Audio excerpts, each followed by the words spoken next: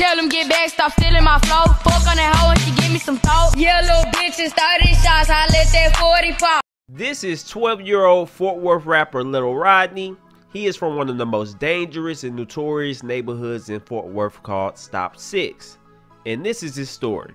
All right, so he's on probation for arson.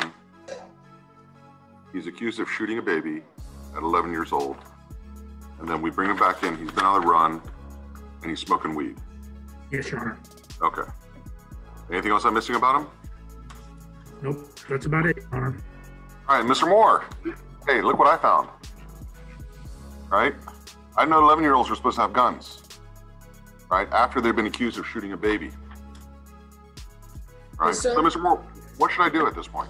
Like, where am I at?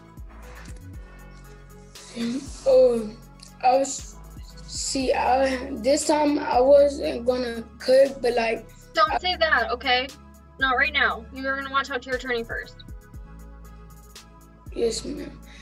Well, I don't know, but I was trying to see, could you at least give me one more chance and then see if this time I mess up, you should like hold me for some months. Yeah, but didn't you say that last time? You told me to hold you for a year last time if I mess up, didn't you? I never said that. I don't remember. What? Yeah, you told me that I can hold you next time. Give me one more chance. Actually, you said that two times. So, and remember, the last time I said, well, that's what you said last time. Why should I believe you this time? All I was trying to do was go to my friend's funeral, and I asked Mr. Spence, and he said no. And then I missed JV and stuff because I was in here, and every time it hurt. Every time I miss one of my friends, so I tried to go to the funeral. I'ma come to the Vegas and let 100 out. It ain't gonna be the hood fight shit when them apes start jumping out. When they got caught in the club and they stumped them out. Screaming free KD, why you ain't blowing them out? Insane ape, we'll knock your crew. You the same pussy nigga, I drop my boo. You not about that life and you not gon' shoot. You don't want war, you ain't got no truth. That nigga just capping on rap ass. I'ma send a bitch out with a Zach ass. I'm still in the trap with the glad bag. Ape gang throwing bullets, no fast bag. I know I'm real disrespect with my black ass. Since I said a fuck nigga go street. Who find gang bitch, they the police. You nigga gon' forever be hoes. I think that's the real reason you niggas scream 4E. But the thing is, Rodney, if you want to be treated like an adult, you do adult things, and then you're asking me to treat like an adult. So I don't know why you cry so much. Okay? I mean, you going around pointing guns, and now you're accused of shooting a little kid. And then I know what's going on. I know what's going on over at Parks Mall. Lil Rodney, he just be talking. Y'all look, y'all want me to give him a wedgie or not? On God, I'll give him a wedgie right now. On Jesus, I won't. Look, he finna run. On God. Walking with the baby savage, bro. Baby savage. You looking for me and PMG, ain't it? I'm finna go get full of this J-Dub pack, nigga. Fuck J-Dub, nigga. This nigga a bitch, nigga. I was gonna let him make it, but I know he was. See what I'm saying? I'ma go and stop yelling on game. And I'm still in this bitch one deep. Anyone y'all feel like he too young for me, whatever, I'm still at Parks. On God, pull down on Jesus. What's poppin', bro? What's up? That nigga got big like that. Damn. Everybody told me I should have beat his ass. I caught his ass by baby footlocker. I caught his ass by baby footlocker. Then he 12 laws around. Y'all listen to the last story of the law. Like, stop yelling, stop yelling. I'ma catch his ass. Why you come back? Why you come back? Why you come? Why you come back? Nigga? Wait, nigga, why you come back? Nigga, I'm your daddy, nigga. I'm your daddy. Nigga, I'm your daddy. Nigga, I'm your daddy. Shut up. Nigga, I'm your daddy. Nigga, shut up. Nigga, I'm your motherfucking daddy. Shut up, nigga. Fuck up. You, Lamar, you crying? Lamar, let me see your face. Lamar, let me see your face. I know what's going on out on the street. Like, I know all this, right? Yes, sir. I understand you're just causing problems everywhere you go. Here's the thing, Rodney, right?